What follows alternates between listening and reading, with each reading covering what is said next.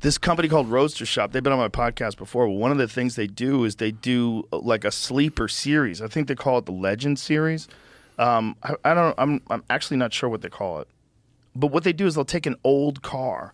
So the outside looks like shit. The outside is patina and rust and all that stuff. And then they'll just completely redo everything underneath it with like a crazy engine, insane brakes, insane handling and suspension. But it still looks like a 72 GMC pickup truck. Yeah.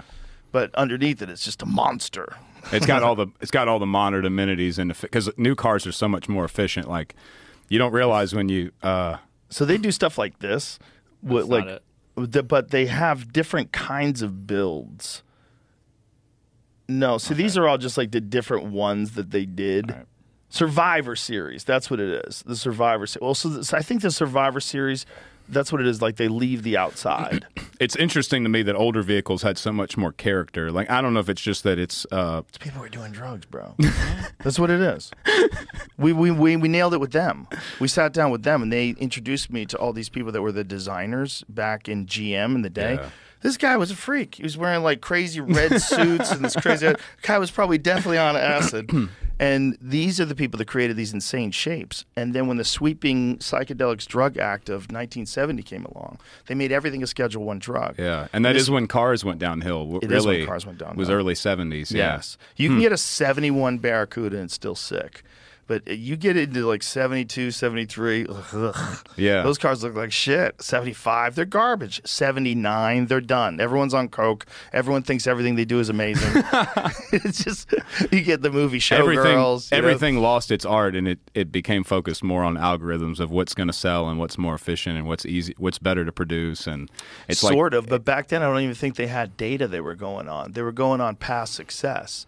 So if you go to like the 1980s, some of the worst movies that were ever made, like the cocaine years, those I really strongly feel like those people were going on reputations of sales, and the studio would put a lot of money behind someone who had a great reputation, and this guy's fucking partying and doing lines and writing crazy shit in these scripts, and some of them are good and some of them aren't so good, but they're all kind of clunky. Yeah. They're all kind of disconnected.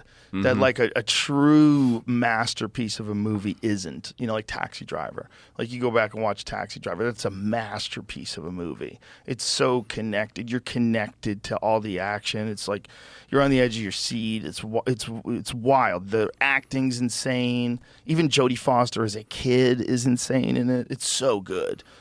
But cocaine movies in the 80s, like, they were nuts, man. They didn't go on algorithms. I think they just went on what they thought people wanted. They probably took polls, but who the fuck's answering polls? Polls are the worst way to get information because you're only getting information from people dumb enough to answer polls. Like, that's such a small group of people.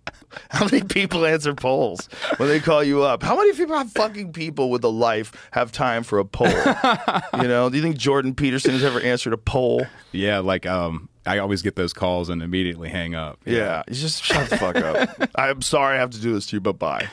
No, don't hang up. Some of them will beg.